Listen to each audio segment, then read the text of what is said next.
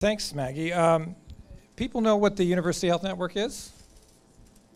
Toronto General Hospital, Toronto Western Hospital, Princess Margaret Hospital. What am I missing? Toronto Rehab, the Michener Institute. So yeah, we're the largest health science center in Canada, big research group, and I lead a few of these, Healthcare Human Factors, EHealth Innovation. And my background is biomedical engineering, and I've spent my entire career in the healthcare setting and buying technology, tens of millions of dollars of technology every year that UHN buys. We help design technologies. Many of the technologies that some of you, we evaluate them. We help companies design new technologies. I'm personally saying, as a biomedical engineer, I'm conceding here, confessing, that I've created bad technologies over the course of my career that have victimized clinicians who had to use them. And I've learned a lot over the last 20 years of my career. And this video probably will not work. Yeah? I'll try it. No?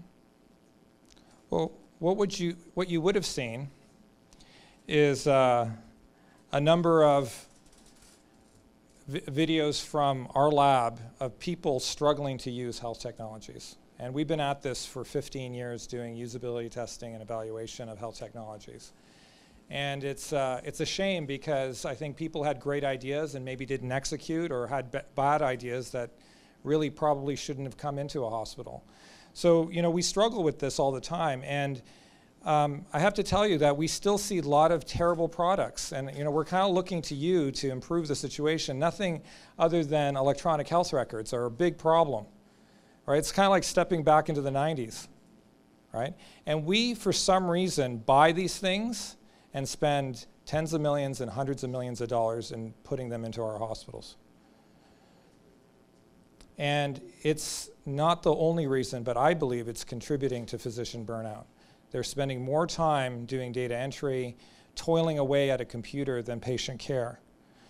And it's no wonder these interfaces are bad. And you know, in the US, it's gotten so bad that they've started hiring these guys off to the left here, scribes, professional scribes, so that the clinician could go back to doing patient care, and they have a dedicated person that is transcribing what's going on and entering it into the electronic health record. How damning is that of your product that you needed a dedicated person? Right? There's 40,000 of these people employed in the US now. Something that the Canadian healthcare system could never afford, the idea of having professional scribes. And you know, scribes, hey, it's restoring joy to the practice of physicians, but it's not really a tech solution, is it? But look, everybody's really happy with the, with the scribe there, right? The other strange thing about technology, and everybody maligns healthcare because we still use the fax machine, right? So I was in this museum in France, in Paris, and I saw the fax machine behind glass. and yet there are, like, you step into any clinic, especially a family doctor's office, the fax machine is just rolling, right? Now, is that because healthcare is antiquated? That we're Luddites, that we don't embrace technology?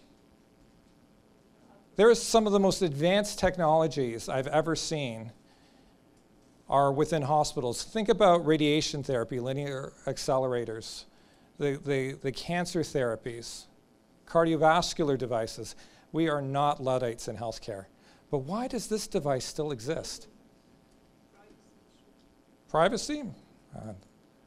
It's not very private. Yes, thank you.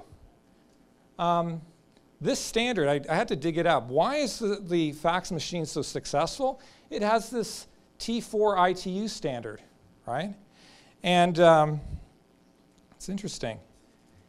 Fax machines work with any other fax machine in the world. That's pretty good. They're very simple to use, and they're cheap. How much does a fax machine cost? $100, $200, right? Now, I would argue that if your fax machine was like electronic health record, it can't connect to any other fax machine. It would take you months to learn how to use it, and it would cost about $10,000, right? That's kind of the state of the art. I mean, electronic health records are a real burden on the system, and there's only incremental improvements to what we're seeing there. And even the most innovative companies, everybody heard about the new announcement, right? This incredible watch can now do a single lead ECG, right? In the US, not in Canada. It can detect atrial fibrillation, which is a serious cardiac condition that would affect about 1% of the population, right? Problem is, no one asked for this, let alone the healthcare system. We do not need AFib screening at population levels. No one asked for this.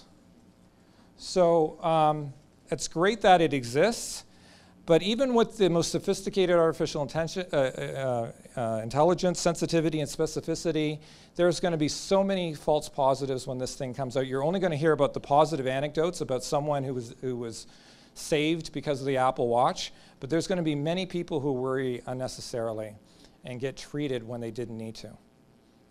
So, I mean, there's a real disconnect between even the largest companies and what's needed in healthcare. Honestly, the thing that I loved about the new Apple Watch is it has fall detection.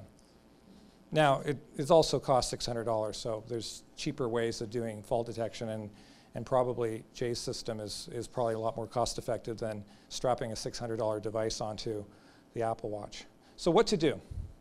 Now, the problem is that healthcare is opaque, and I think what Jay and Tim are doing in terms of engaging at the clinical level is a really important example, because really the only time you get these really close insights of what's needed in healthcare is by being embedded, to being part of the health system and partnering, because healthcare is opaque.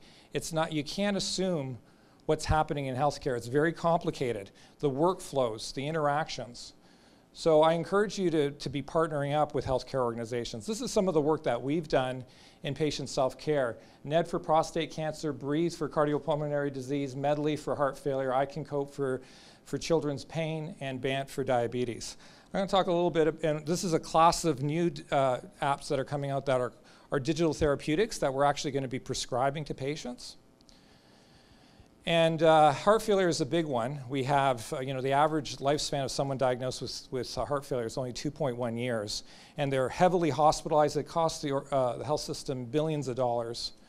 And, it's really great working with the top cardiologists in the country at Toronto General to get the level of insights that we need to build the best product possible for these patients.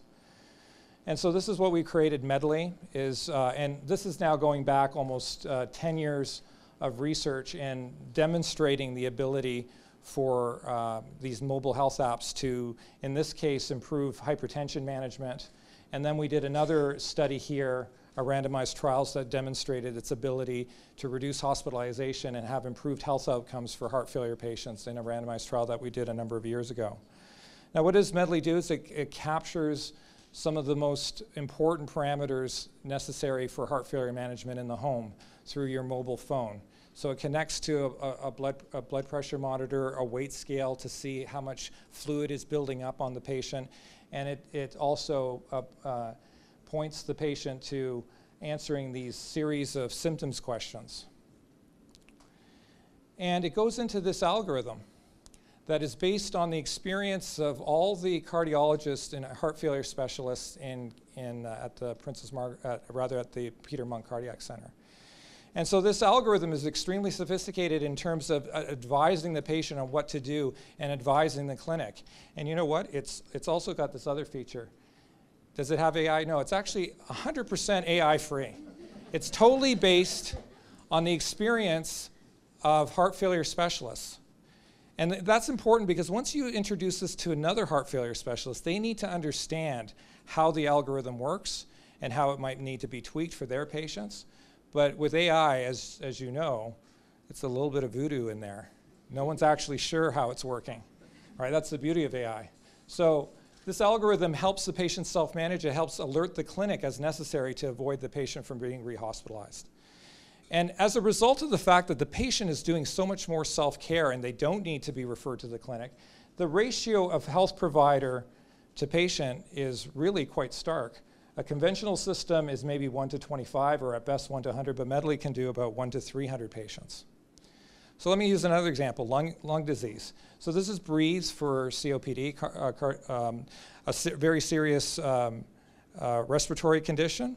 Breathe was originally an app for asthma, and now we're extending it to COPD. And the patient goes through this process of putting in their inhalers and their medications, and it acts as a bit of a coach, as a respiratory educator, by prompting them through a chatbot that seemingly like they're interacting with a respiratory educator. It's a bot, it's not real, but at least it seems that's happening between them and the interface. They are reporting on symptoms and the medications they're taking, and then it goes to another part of the technology, which is based on the Canadian Thoracic Society's action plan. It's an algorithm that is sanctioned by this group in Canada, and it's quite complicated, right? This is the algorithm that all the data from the patient goes through. And is it AI-based? No, it's 100% AI-free, right? Again, because it's based on what we know about the best and optimal management. And again, we can show this to another respirologist and say, this is how the algorithm will work for your patient. So all I want to say is that we need to embrace technology and not revere it so much. Let's not just cheerlead technology. There's still lots of work to do. We need to, as a healthcare provider, we need to stop buying unusable technology, and certainly technology that's not interoperable. And the last thing I have to say is you guys are very brave to be in this space. Healthcare is really, really tough, unlike any other industry. And I mean, I've dedicated my career to it, and I greatly respect the people that work with me, the 120 people that work with me at UHN. Between the operational group, my students at the university, the Healthcare Human Factors group, which is the design group, and then EHealth Innovation, which is the group that develops this technology. And yes, we're hiring. So please drop me a line if you're very interested in doing some of this work. Thank you very much.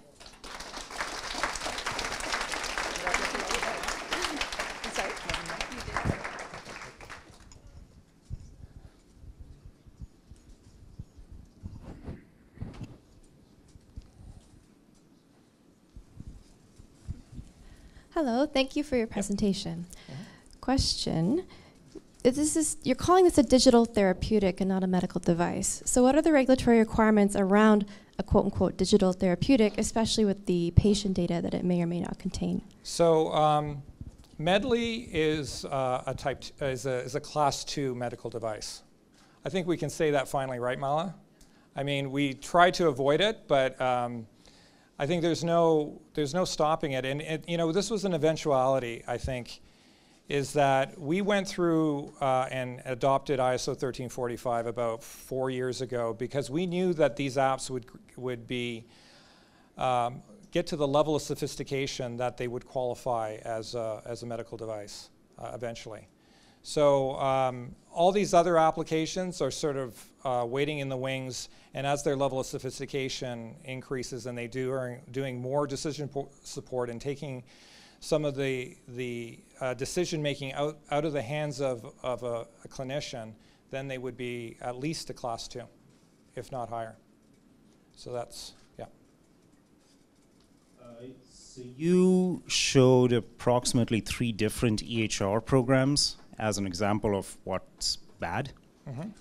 I'm a big fan of learning from other people's mistakes. So what was the process that led to these particular buying decisions? And it might be a very broad topic, but if you can't answer in 15 seconds, maybe you should have another talk about that. Okay, so I mean, there's not a lot of choice left of the major ambulatory, like there was a lot of consolidation. A lot of US hospitals have adopted one of 3 major electronic health records. There's not a lot of space for innovation. There's a lot of risk aversion when you're spending upwards of $100 million like SickKids recently spent. You know, Partners Healthcare in Boston spent upwards of It's either $1 billion or $10 billion, but I don't think it matters when it's up in those ranges. It was a lot of money. So, I mean, I think the problem now is there is a lack of choice. There's legacy issues, and there's a paralysis around making the wrong decision. And it's kind of like buying Microsoft now. Not to disparage Microsoft, but it's a safe bet, right? So, I mean, that's where we sit.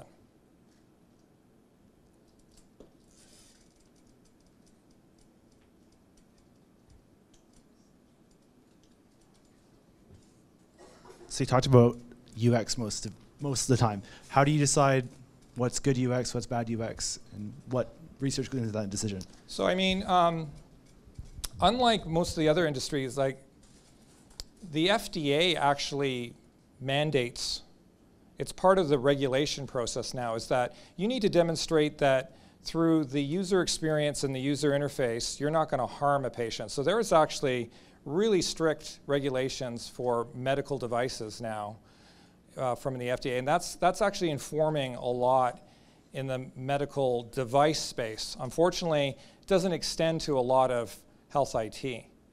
So I mean, a lot of clinician frustration that we see is that they take out their smartphone, you know, their Samsung, their iPhone 10, their iPad at home, and they have this certain experience in the consumer space, and then they go to work, and like I said, they step back into the 1990s. So I mean, that's starting to percolate up, is that there's more clinician demand for having better user experience. We take a really rigorous, evidence-based approach to user experience, is that you need to demonstrate it to us in our usability lab. So we have a 6,000 square foot usability facility within Toronto General that we do usability testing on hundreds and hundreds of products, IT-related medical devices. And so you're going to prove the merit of the user experience of your product through rigorous usability testing. Thank you so much, Joe.